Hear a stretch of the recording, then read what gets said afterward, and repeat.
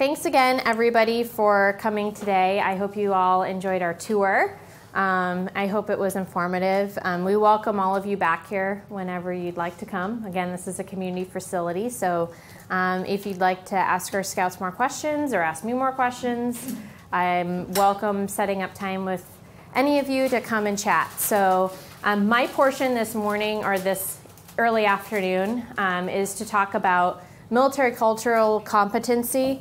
And what I'm going to do is just kind of talk to you a little bit about RP6, but then also kind of what we're seeing as far as the population goes as it relates to the up-and-coming legal clinic. So like I said, RP6 was founded in 2011 by 2 U.S. Army veterans who saw the need in the community. I explained that in the tour, but for the sake of the training, I'll just kind of recap it. You know, obviously there was a lot of people out in the community who wanted to do something good, and there was a lot of service members who needed the help, but there was no one to make the connection. There was no convener, there was no collaborator, there was no connector. So RP6 was founded in that spirit and continues to operate that mission. So our official mission statement is guiding service members, veterans, and their families to their next objective. So whatever that is. So our process is taking them, finding out what they need so they can come to us for a variety of needs and 8 basic pillars. So pillars being employment, education, VA benefits, legal, housing, finance, family support, and volunteerism. So they come to us, they'll indicate what they need help with that day. Something that's very surprising for most people is 95% of the people that come to us actually have a need in more than one area. And the average need per person right now is 2.5 needs. So that tells us 2 things, that transition is multidimensional and is not predictable. And then also that we need a very culturally competent staff to navigate the different resources that are out in the community and become the subject matter experts in every pillar. So service members that come to us, again, I kind of touched on some of the statistics that the general civilian population isn't aware of. And that is 87% of the military does not retire. So that means that the day that they leave, their benefits end, and their access to the installation is also back to just like a civilian. So it's kind of a restart, a reset, and they're just pushed into the civilian population and expected to go out and make something of their lives. And a lot of times that want is there. But if you think about the average age of a military person, it's 18 to 24, usually a young man. Obviously, we have a surge in women serving as well, but and they joined right after high school. So they get put into the barracks, are given a meal card, and they're taken care of because the focus of that young person's life for the next however many years they're serving is the mission. So they're not having to worry about a budget, and they're not having to worry about a car payment necessarily, and they're not having to worry about pretty much anything except focusing on their mission. The dynamic of the military has changed. 60% are now families. When the all-volunteer force started after 1975, after the end of the draft in the Vietnam War, it was young white males, and now single, and now it is 60% families. So that's another dynamic that the military has had to adjust to. How do you serve a family? How do you serve a spouse and children? And how do you move a whole family unit when that service member is, again, having to be mission focused? And how does a family transition out of the military? So a lot of times you'll see spouses not working for 6, 8, 9, 15, 20 years because they haven't been able to. Not because they don't want to, but because they haven't been able to. So 58% of military spouses who want to work outside of the home are not employed. That's a significant statistic that a lot of people don't know or understand. Myself, personal story, I have a master's degree in public policy.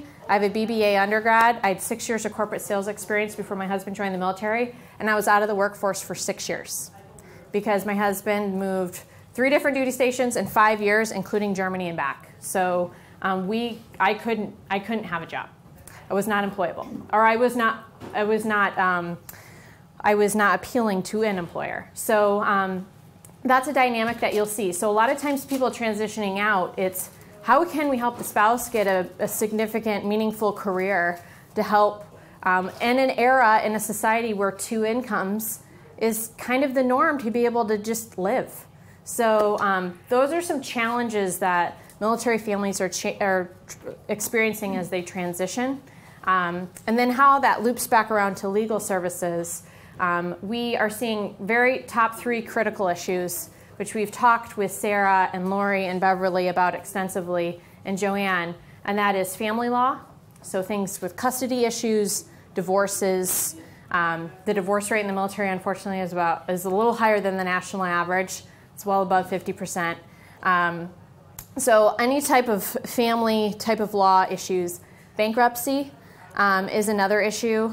Just again, financial literacy for the average military person is significantly lower than the general population because most of them just didn't ever have the chance to learn how to make a budget. And then the third thing is VA benefits and discharge rating adjustments. So obviously everybody kind of knows the current state of the VA, the turmoil that's happening within it. We have a VA benefits person that works here from the Washington State Department of Veterans Affairs, and we have an inbound federal VA benefits person coming. However, there's a point where they end if it's in an appeal and where they need an attorney to help with actual litigation of any of the appeal process that happens. So those are 3 needs that we identified as the top. There are obviously outliers. We'll have people come in and ask us certain questions about certain things.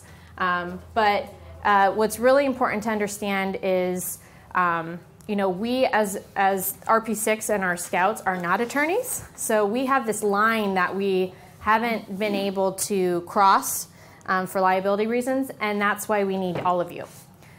We don't want to even start to trickle into the lane of legal advice just for liability purposes. And so it's extremely important to have culturally competent people touching another culturally competent population. And something Lori said, this population is all about trust. There's a new USAA commercial that's running on the radio that's so perfect.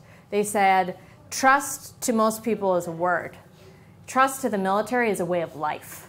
Because if you're not trusting the person to your right and your person to your left, that's a life and death situation.